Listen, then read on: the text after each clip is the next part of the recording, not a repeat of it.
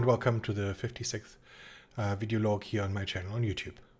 In this video I plan to talk a bit about my first 2 weeks in university.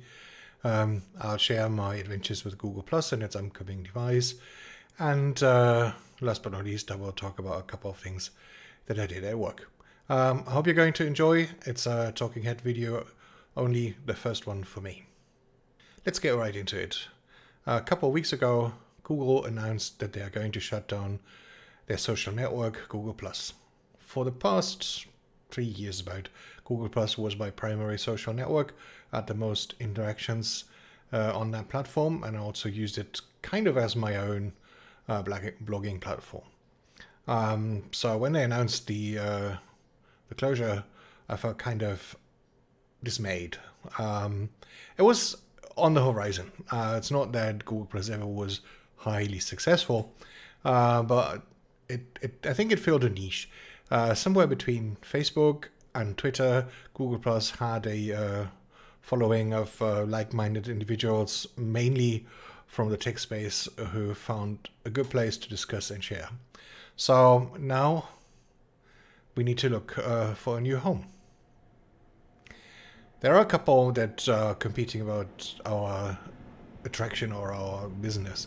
There's the Federated Diaspora, there is a platform called MeWe, there's the Friendverse, and then there is Minds.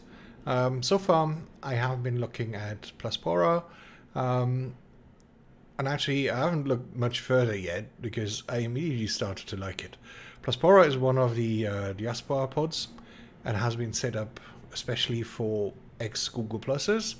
And from what I can see, that actually looks like Google Plus in the early days. Let me show you around. That's the standard Google Plus interface. In 3 columns, you had the posts from the people you've subscribed to, the communities that you joined, or the subjects. There was also the ability to join specific subjects such as politics or like here, like .io, that you could specifically select and join. That would make your stream with an auto refresh, and all the individual posts had the ability to comment. You could interact with the people, and there's no messenger, no separate messenger attached. All the communication was either through posts or then offsite in any of the available messages or hangouts or whatever. So that sadly is going away. The place that I most likely will move to, or have already moved, most of my stuff is Pluspora. Pluspora is one of the diaspora pods.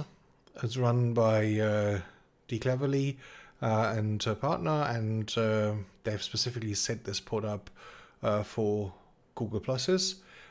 So there are many of the people that I've met on Google Plus are already on Pluspora, so it's a good place to go.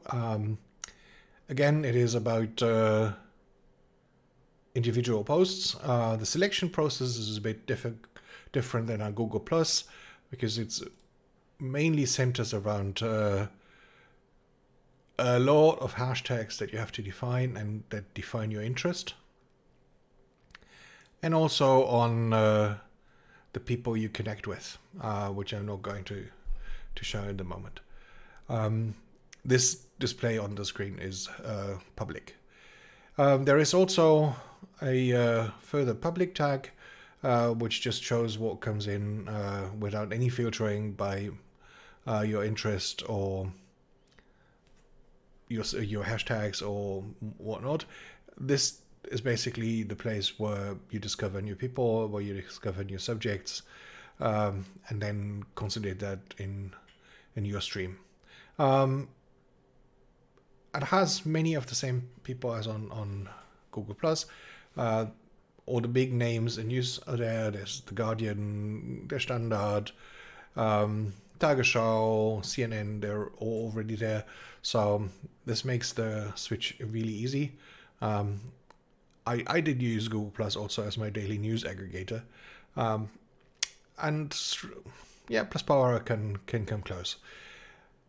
But not alone. Pluspower is still, traffic is much lower than on Google Plus. And I've also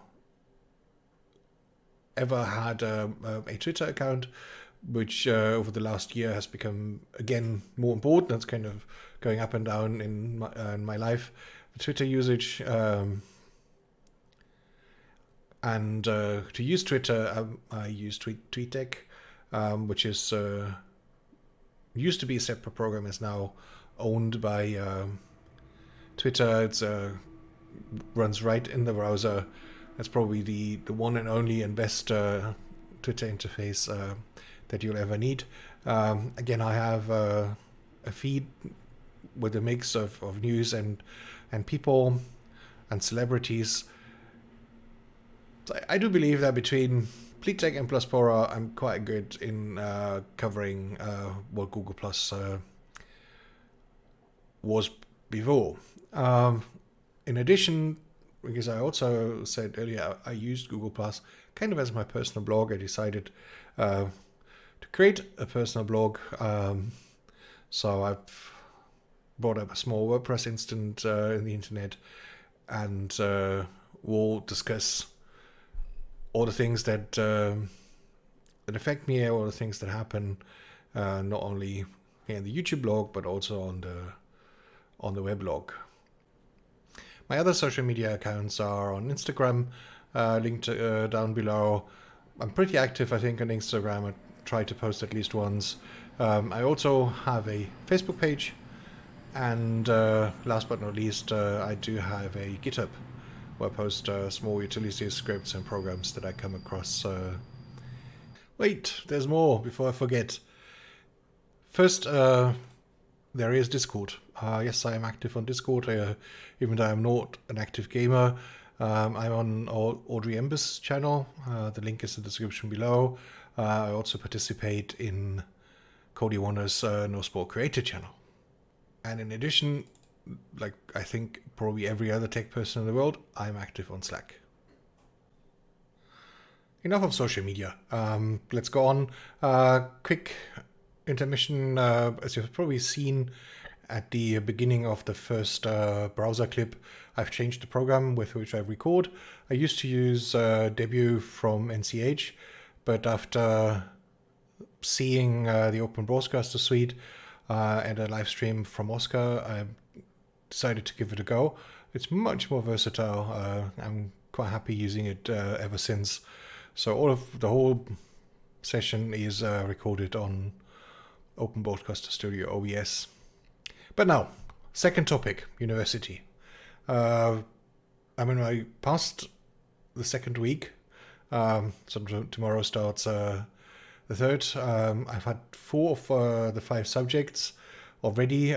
So we had calculus, introduction to programming, introduction into management, and business English.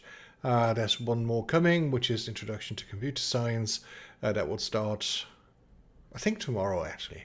So I'm quite happy. We also got the exam dates, which stretch between mid-December and early February, every other week. So that's quite nicely paced, but still, the one thing that I'm most worried about is I haven't set an exam for what, 30 years?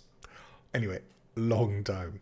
So other than that, the people in the classes are very, very nice. I did bring my vlogging gear in the first day. You saw that video earlier. Still need to discuss or not discuss, work out how much I can actually film during class, how much people want to be in the blog. But I guess bringing the gear to class was the first step. Now over the next couple of weeks, I'll take the next steps. we'll have like 3 years together. Let's continue with work-related stuff. Last week saw a new version of Ranger. Ranger is a container management system. I would say an enterprise class container management system on the basis of Kubernetes. And they have released a new version, 2.1.1. I updated one of our demo instances running on the Google Cloud Kubernetes engine, and yeah, they're just made for each other. Of course, mentioning the product name is not advertisement. It's most definitely not paid advertisement. Actually, it's part of my work. The company I currently consult at is a Ranger partner. So all of these things, Google Cloud, Kubernetes, and Ranger, are what I deal with day to day. Last, final topic. Have you ever looked at like footage from Casey Neistat or Cody Warner or Peter McKinnon and kind of said, oh, I really want to zip through traffic like they do? I have, and really looked hard into the idea of I'll get either a boosted board or the one wheeler that Cody uses, and just create spectacular footage weaving through Cologne traffic. Okay, maybe that sounds silly, and after a while it actually did sound silly to me, especially since given the nature of public transportation in Cologne, there's no need to zip through traffic. You can get wherever you want to without a problem on tram, and if you're off hours, even with a car, is not a problem. So my problem is not actually that I need to zip through traffic, especially not on an electric vehicle. Although I would really love to, like I probably said 20 times now. So in the end, I decided, yeah, I still want to do the footage, but I will go for a bicycle instead, because the problem is not the traffic. The problem is that I don't exercise enough.